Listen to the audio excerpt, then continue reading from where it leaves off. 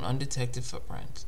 We will be talking about Miguel Eduardo Medina. He was born on October 21st of 2022. He was last seen on February 6, 2024 at 9:30 a.m. near the 500 block of Grand Avenue in Walnut, California.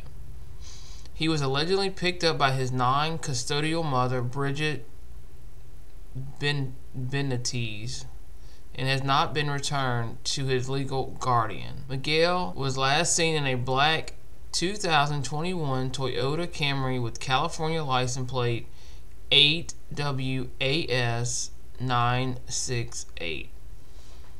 He was wearing a brown jacket, jeans, and a black Adidas shoes. Authorities are actively searching for him, and he is believed that he may be in Aguascalientes, Mexico, with his non-custodial mother. If you have any information about him or have seen him, contact your local FBI office or the nearest American embassy. That's all the information I can find on him. Let's hope he is found safe and alive and returned to his legal guardian.